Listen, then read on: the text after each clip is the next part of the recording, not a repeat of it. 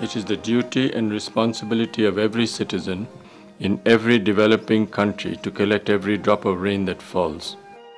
What falls on the ground will eventually flow into tanks and dams and rivers, and that will help irrigation and agriculture.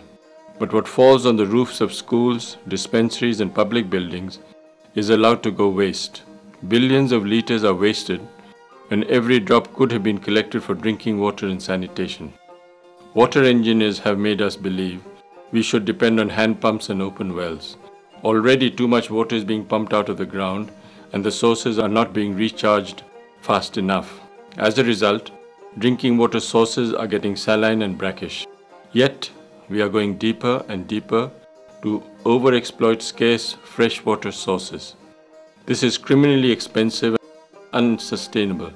And when the next world war they say is going to be fought over water, this is unacceptable.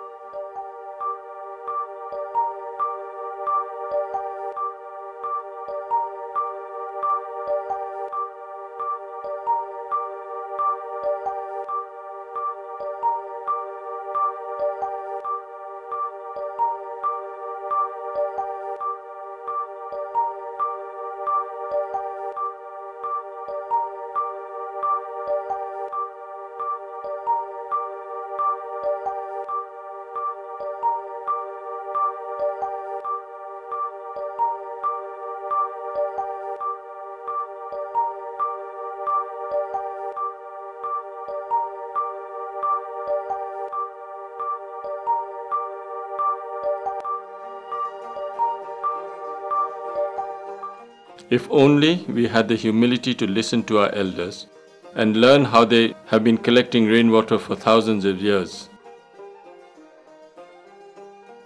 Today, look at the badly designed schools, health centers, public buildings built by so-called qualified architects and engineers in the rural areas, and you will want to weep. The Global Rainwater Harvesting Collective was established with only one single mandate: construct a rainwater harvesting tank in every remote rural school in the world.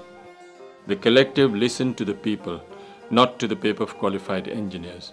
Roofs were connected to a 50,000-litre underground waterproof tank, and for 6 months of the year, children would not have to walk to collect drinking water during school hours. With low-cost, water-sealed, hand-flush toilets constructed and rainwater readily available, more girls started coming to schools. With funds from the Government of India, the collective reached 1,300 schools in 17 states, networking with nearly 40 grassroots organizations all over the country, collecting nearly 50 million litres of rainwater reaching 235,000 children. This simple technology based on common sense has been extended to Africa. Since 2006-2007, 20 tanks have been completed in SierraLeone, Senegal, Mali, the Gambia,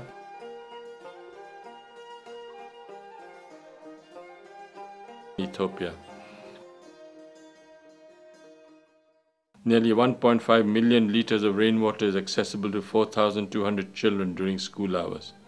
More tanks will be constructed by the people themselves in remote schools in Benin, Malawi, Ethiopia, Mali, and Bhutan. The technology of collecting rainwater is simple. It does not require a private contractor from the city. Water falls on the roof. With the first rains, the roof is cleaned and the water is allowed to flow away. With the second rain, water is channeled through pipes into another sedimentation tank to collect more impurities. The overflow goes into a waterproof underground tank. The water is taken out by hand or by hand pumps, so it is not wasted.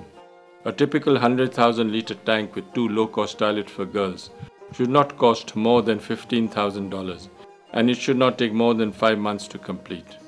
This includes the digging, the waterproofing, the covering, the connecting of the roofs with the tank, and the installation of the hand pump. Why are water engineers against this technology? For many reasons. They love the centralized, expensive schemes that makes them indispensable and communities dependent on them. Rainwater harvesting is inexpensive, is decentralized, and makes communities independent. The other reasons? It does not rain enough to collect rainwater to make rainwater cost effective. There is great resistance because water engineers all over Africa sincerely believe it is a waste of money. But when they are told that in Rajasthan, where it sometimes rains less than 200 millimeters, nearly 30 million liters of rainwater is collected over 200 schools, they have nothing to say. Second reason, the water collected is contaminated and not fit to drink. They forget the rain is the purest form of water. For over 10 years, children in over 100 schools in Rajasthan have been drinking water from these tanks without any ill effects. There is no reason why rainwater cannot be collected to hand-flush toilets and for vegetable gardens. Where the engineers in Africa have tried collecting rainwater from the roofs, the design has been all wrong. It is an engineering practice all over Africa to collect rainwater in ferrocement tanks above ground, even though this approach has serious technical and social disadvantages. A limited amount of rainwater can be collected, not more than 20,000 liters. The heat of summer cracks the tank, so its lifespan is limited. The taps connected to the tanks break and there is often no one to repair them. Water runs freely and no one bothers to conserve the water. The cost of this type of tank for the amount of water collected makes this alternative too expensive. A private contractor is needed to construct the above-ground tank. The advantage of constructing tanks below the ground are that more water can be collected, between 50,000 to 100,000 liters. Water will not evaporate since it is underground, and if constructed properly, it will not leak. There are no taps. Once underground, the water can be pumped through a low-cost hand pump, so no water is wasted. Only as much water as the person needs is pumped out. Underground tank construction is cheaper, only costing between 2 to 15 cents a liter. The top portion of the underground tank creates a platform that can be used for meetings or to conduct night school classes. Rainwater is decentralized water source that the community can manage, supervise and distribute, where there is no dependency on the urban engineers. Collecting rainwater is a technology that is hundreds of years old, and it is time it is taught in the curriculum in the technical courses for water engineers. Rainwater is free and easy to collect. Exploitation of groundwater is expensive to extract and more complicated to maintain and requires specialization.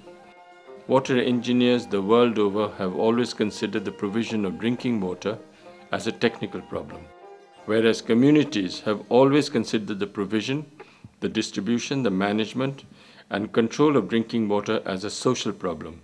Therein lies the great difference in perception and implementation. In relief and refugee camps all over Africa, where water is supplied inefficiently through water tankers, constructing underground waterproof tanks is an absolute priority. It would provide employment to refugees and the traditional skills could be used to construct them. It would ensure no water is wasted if a hand pump is installed on the tank.